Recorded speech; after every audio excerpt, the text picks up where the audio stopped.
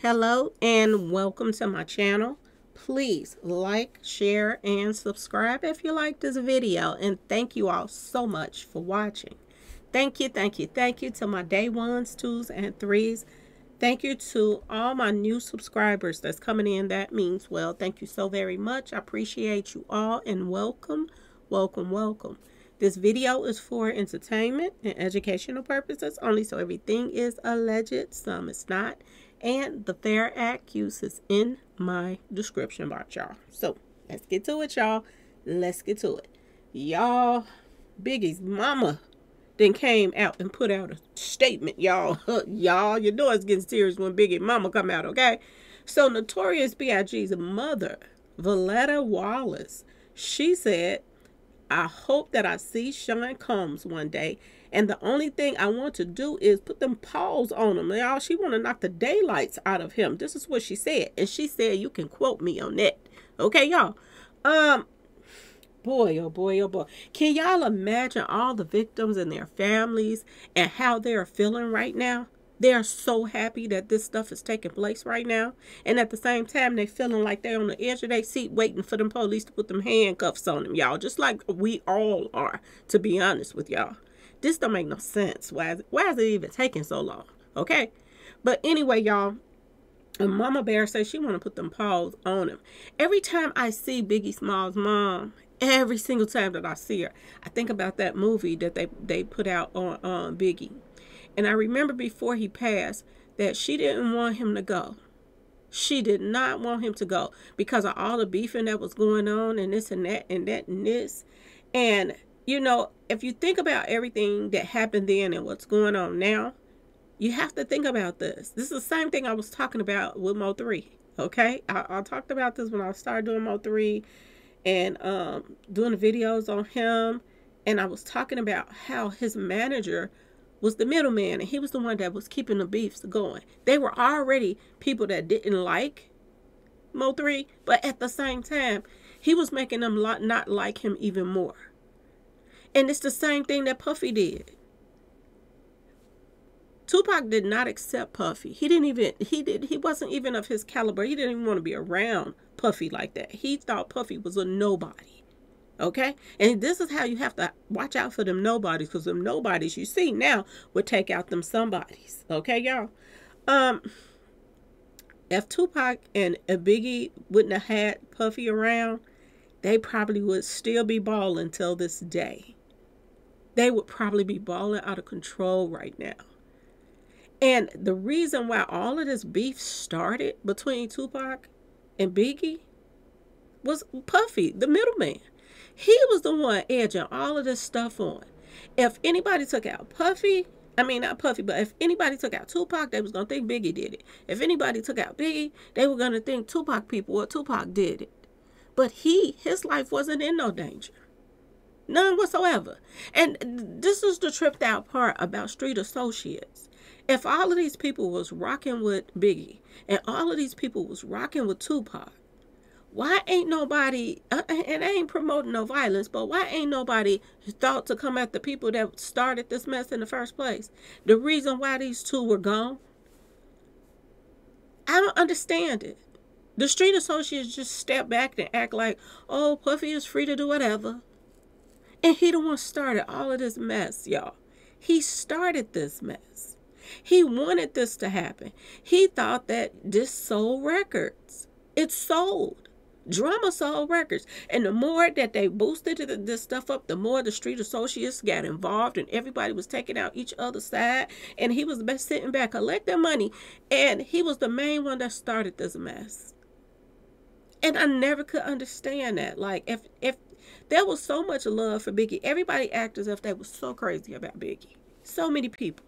Lil' Kim, all of these people act like they were just crazy about Biggie.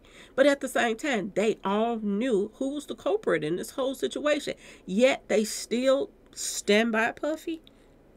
Out of all of the people, when Puffy do something or have any kind of awards or give any kind of shows, Lil' Kim shows up every time. But at the same time, she act like she has so much love for Biggie. Now, if the streets been talking for years and saying that Puffy had a part in what happened to Biggie, then y'all think Do y'all think for 1 minute that give me 1 second, y'all. Do y'all think for 1 minute Lil Kim didn't know what truly happened to him? Y'all think that, you know, all of the people that was on the Bad Boys roster, y'all think that they don't know why Biggie was taken out? Everybody was talking about this stuff for years. Now the media is just acting like they finding out about it, but everybody been talking about Biggie was trying to leave the record label. They said that. They said the same thing about Tupac, that he was trying to leave Suge Knight and them. And he was taken out for the same reason. But now everybody want to act like this is something new. How in the world could Lil Kim and all of these other people look Puffy in the face and still be in Puffy's face, knowing what they know he was doing and into and what he was about? I don't understand that at all. And then they run into, you know, Biggie's mama and be smiling all in her face. I loved him and this and that.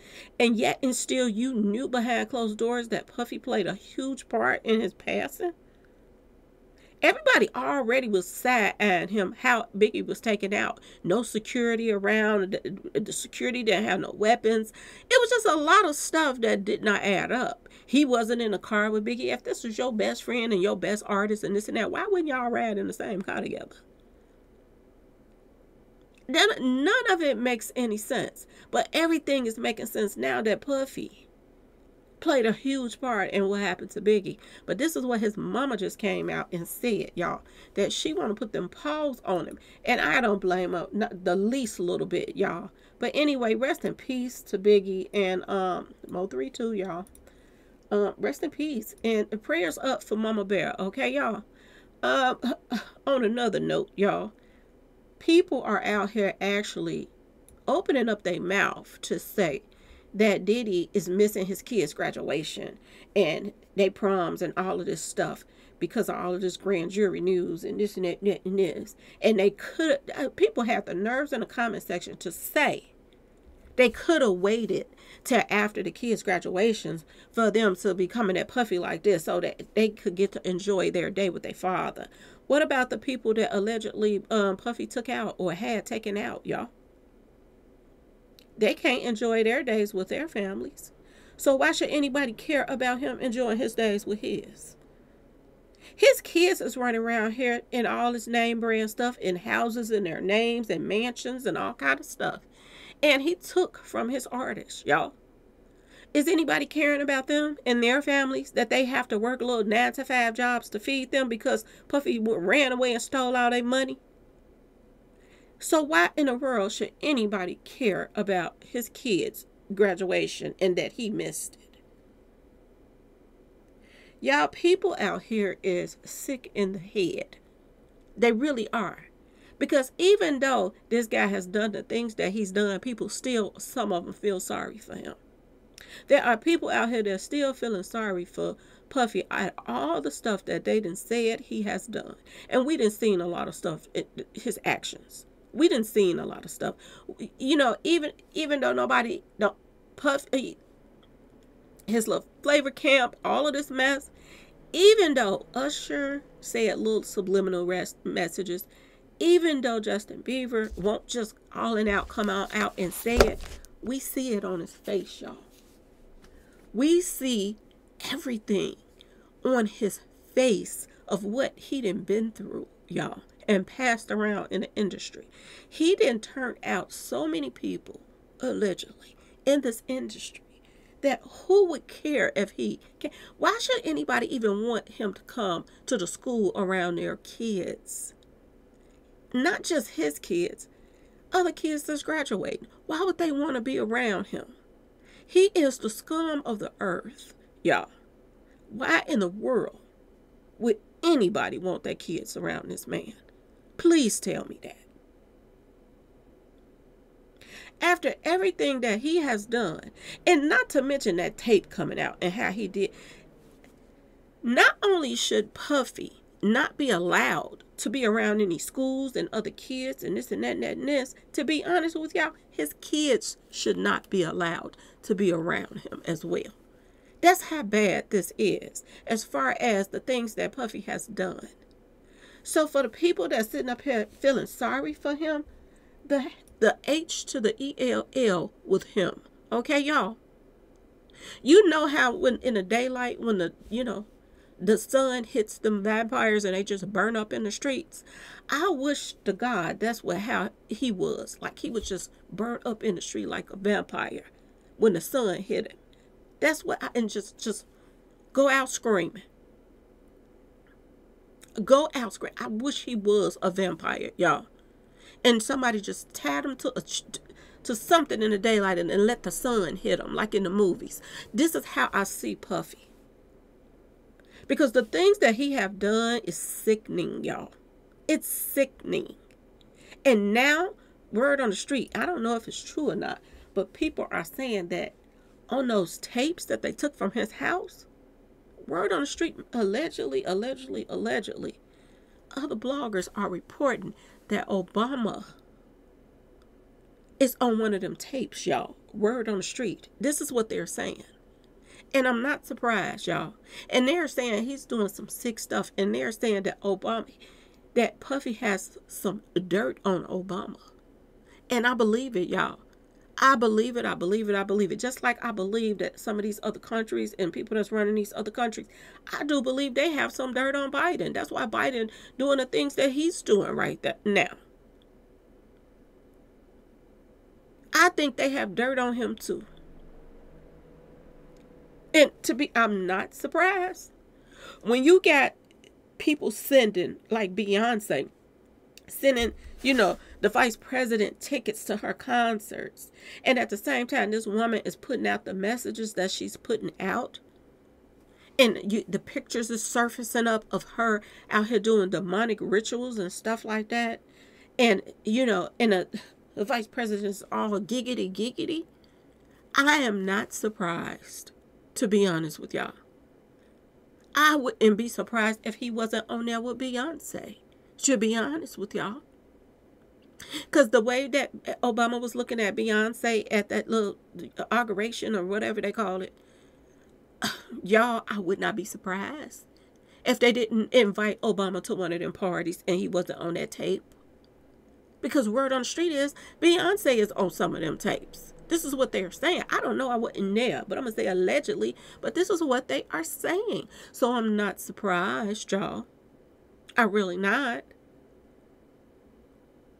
Out of all of the people that was at these parties, the oldest woman that you could even think of, Dr. Ruth, the one that was talking about, giving people like Rex education and all of that stuff and was telling you about this and that and that and that. Dr. Ruth, that lady like 120 years old. She was at the parties too, y'all. What was she doing there? This just goes to show you it was some sick individuals that was hanging out at Puffy's house. And ain't no telling what all they don't have on those tapes, y'all. They probably them fans is having a field day looking through all of them tapes and seeing the different faces of the celebrities and everybody that was there. So I'm not surprised that Obama's name is coming up, that he's on one of them tapes. I'm not surprised the least little bit. The more these celebrities start hanging out at these White Houses and this and that and that and this, the more you know that things are not right and things needs to change, y'all. A lot of stuff needs to be changed, in these White Houses and these positions that they are having. Things needs to be changed. They got people that's on the ballot right now that's part of the K to the K to the K. Okay, y'all? And they're out with their stuff. They got the hoodie on and everything.